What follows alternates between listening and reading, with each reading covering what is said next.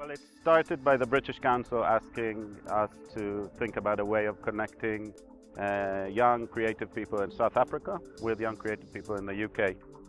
And we thought that with today's digital tools, we could do something that they don't have, which is peer-to-peer learning, like being on the same course. Like here, they are learning from each other as much as they are learning from the teachers.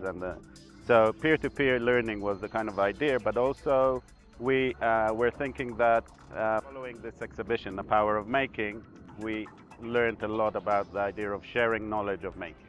The Maker Library is also about kind of hacking the idea of what libraries do, which they help local people to understand the world really through books and through reference, and so we think making can do that as well and should happen.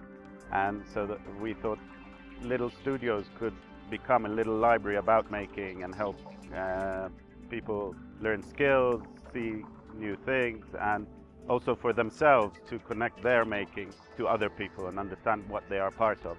And so each little maker library promises to teach skills, share their books, and show someone else's work, which means they have to consider their work in relation to others.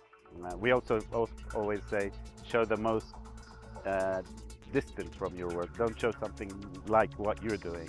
Try and be as far away to see the largest scope of reference.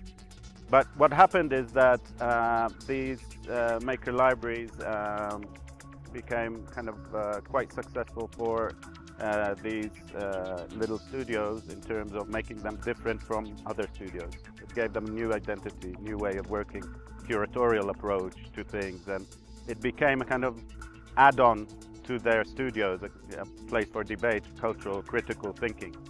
And so other maker spaces in other countries also started looking at this format, and now it's over 4 or 5 countries. There are over 15 maker libraries, but also the format itself is happening outside the maker library network that is run by the British Council.